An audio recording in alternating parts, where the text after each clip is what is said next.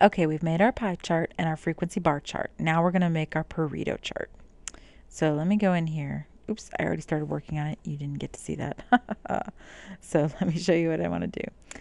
I'm going to highlight, and I don't actually need the totals and or the relative frequencies because they're not important for me. All I want is the frequencies because I'm making a frequency Pareto chart. And I'm going to label it for myself just so I know. It could have been either one of these. I could have done it for this package just as easily as the other package. But I'm going to try to keep it consistent here, so that way we can compare them. All right, now what I want to do is I want to organize this data right here. So I'm going to take my frequencies and I'm going to sort them. So you click on the frequencies, you kind of highlight them. You can highlight the word frequency or don't highlight it, it doesn't really matter. And then you go right here to the data tab. See, normally you're in the home tab. That's called the ribbon actually. So you're in this ribbon right here, but you want to go over here and click on data. And you have these options. And you want to sort it from highest to lowest because Pareto charts go in order from highest to lowest. So you click that and it's going to ding at you and saying, hey, do you want to expand or do you want to continue? Well, if you expand, well, let me just tell you, that's what you want to do because you want red to stick with the 69 and you want green to stick with that 59 and so on. So you click sort and there it is. Look, red was the highest one and it kept it with its 69. Then purple is next at 66, then green and white, and then orange. All right, now we're in order from highest to lowest. Now what we can do is we can highlight that data. Matter of fact, I will not even highlight the word frequency this time just to show you. Go to Insert, click Column, 2D column, that's the only one we'll ever use. The rest are bad, bad, bad news. And then we can get rid of that legend. We can add a chart title above the chart, which would be Frequency Pareto Chart of Candy Color. Enter. Look what they did again. They cut off our axis again. Darn them. Excel thinks it's so smart. So I'm just going to bring it over here.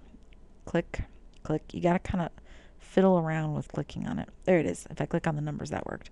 Right click, format axis, and we need to set that minimum to 0. It is not good to cut off your vertical axis for most applications. There are some times where it is acceptable, but this is not one of them. There we go. Now I got these. Oh, and that makes me think we did a bad thing. We did it over here too. Oh no. We need to add titles to these axes. It's not good just to have colors down there. Hold on. If I click here, do you see axis titles? See it in the layout tab right there? Axis titles. You've got a horizontal axis. So I'm going to click title below axis. I'm going to say candy color. Or you can just say color. An axis title vertical. I like the rotated one personally, so I'm going to click on that. This was frequency. Oh, and I got to do it over in this one too. Let me click on this graph. All right, see how it's highlighted? See how it's kind of got that like little light blue box around it? I need axis titles. Horizontal axis title, which would be candy color. Enter. Click again. Click on vertical. Click on rotated. And then this will be frequency. Or you could say count, number. Those all work. All right, now all you got to do for your Pareto chart, well, you don't actually, you're done. But if you want to make your Pareto chart pretty, you could, now see how they all have little blue dots on them? That's because I clicked on one of the bars, and so all the bars are highlighted. But then I'm going to click again, right click, and I'm going to start coloring. Right click, get the little paint bucket. You're trying to shape, fill your shape. So I'm going to fill it with purple. The next one I'm going to right click and fill it with green.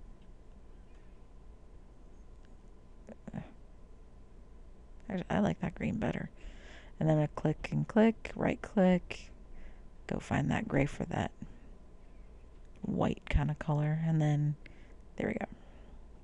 So you don't have to do the color thing, but isn't it kind of prettier when you do? All right, now to get all of them highlighted again, just click off of the bars, and when you click back on them, all of them will be highlighted. And then if you click again on the red one, see now the red one's highlighted, got the little rings on it. Click off, click on, right click, and you can choose Format Data Series, and you can add in a border color, solid line, black is good, border style, I'm going to make it thicker again.